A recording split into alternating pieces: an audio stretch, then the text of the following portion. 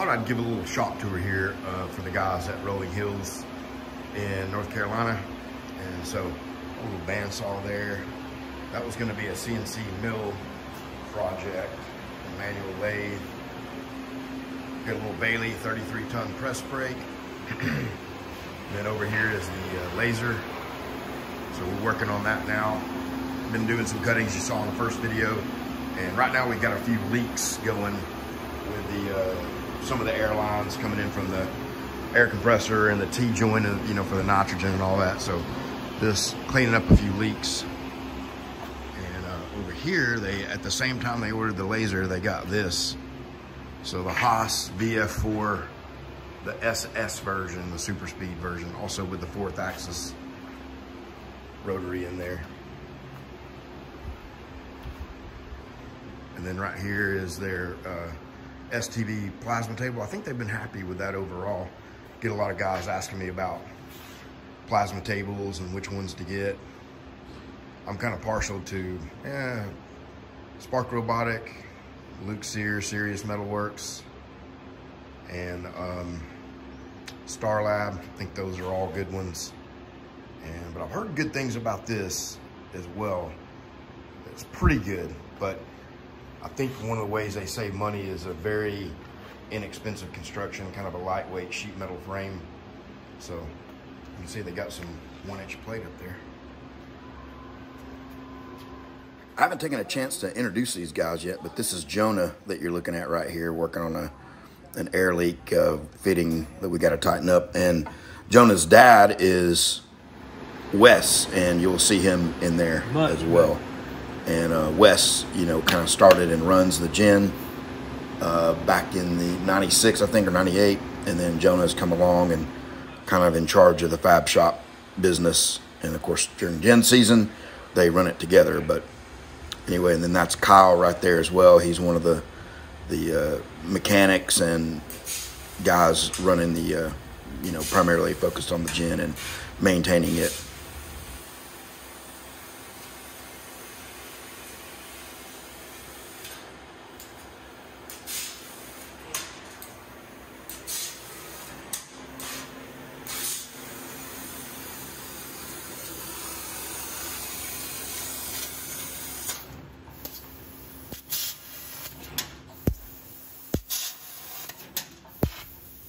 So this is smart thinking on their part. I think Wes wanted to have a way to, you know, while we were dialing in the machine, the material that we were cutting to dial in the machine was not actually going to waste. And these are some shims that we were cutting out of various thicknesses that a customer had asked for. So these are actually going to be going to a customer.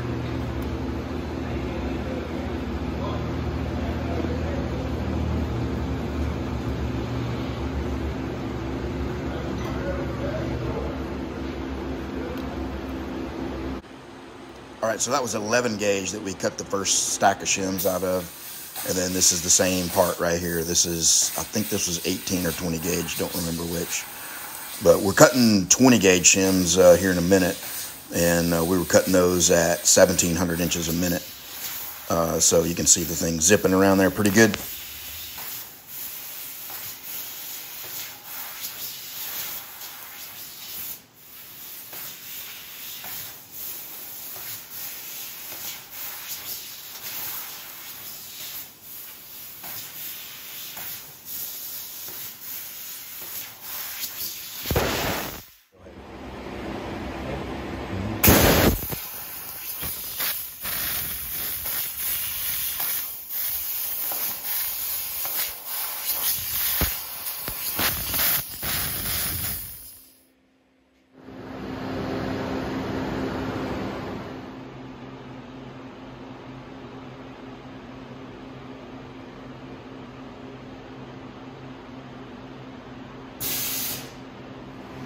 Yeah, so one of the things you can do to figure out the compensation you need is make up a little go, no-go template like this.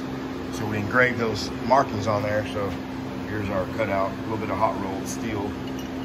So we got a 500 hole and a 1/2-inch drill bit. That's 495, 490, 488, 486, 484 goes, 482 doesn't go.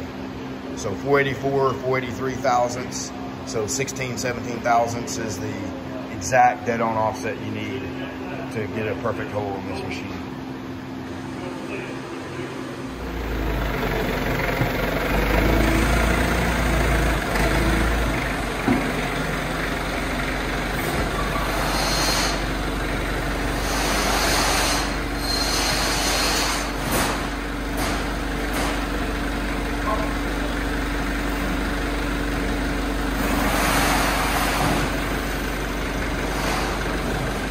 So in an install like this, you know, we spend quite a bit of time dialing in materials, different thicknesses, different, you know, trying different nozzles. And sometimes you're the windshield, sometimes you're the bug. I think the windshield got us on that one.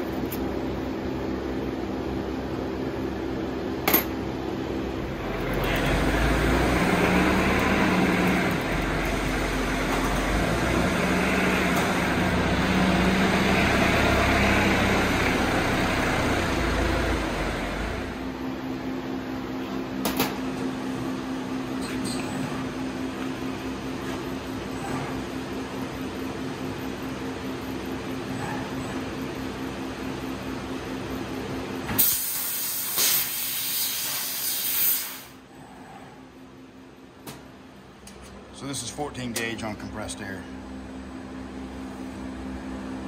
And it's a pretty nice cut, but you can see it's got just a very slight burr on it.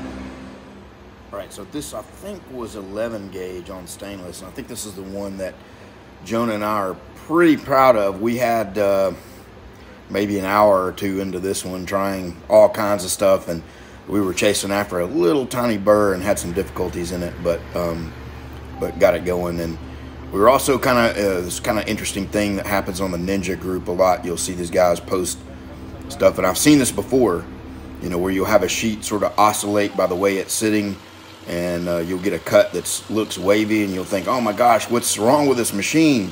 But you know, it's just your sheet moving in the slats a little bit.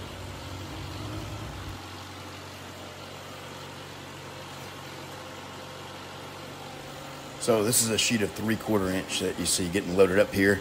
And 3/4 inch is the max for this machine, which is 3,000 watt machine. So OREE gives you a few parameters, starting parameters. It's kind of unique. Most of the manufacturers don't come with any, but you will get a few, and they may be sort of pretty close or may not be.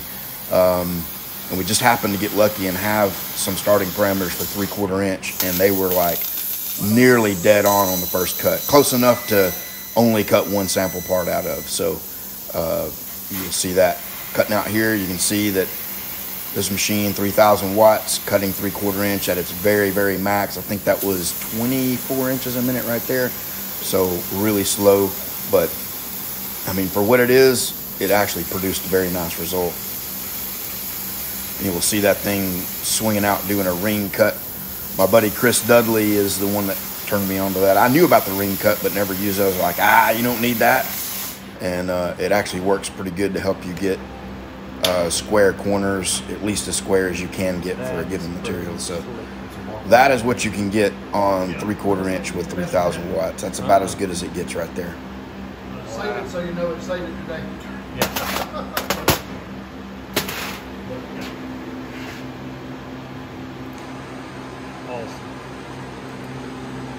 So I was there for 4 days, and while I was there, man, they already had orders coming in for stuff. So they had gotten an order in to get 200 of these little things made, and it's a master link for some kind of a tiny chain, and it was going to be cutting out of 090 stainless. So we didn't have the 090 stainless, but we were trying to just, you know, get a feel for it. And those are 078 holes, and I don't remember the overall size of it, but it cut pretty nice. It was going to need a little bit of tumbling.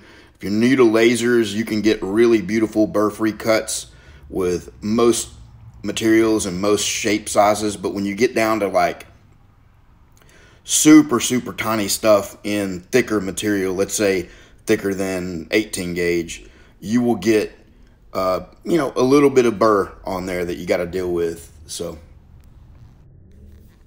all right, that wraps up my week in North Carolina, and you know, when I'm talking to guys about buying a laser, I'm pretty picky about who I will sell to. And not everybody is a great fit to buy a machine from me. And really what I'm looking for is a business partnership, a friendship, you know, someone that values and appreciates what I do so that, you know, we can have the best chance at being successful together down the road. And these guys certainly were that. You know, it's, you know, when you get there, you immediately feel like a friend, you immediately feel like a family member, and that's how I felt when I was there. They treated me great, and hopefully they feel like they got the right value from me out of this, and I think they did.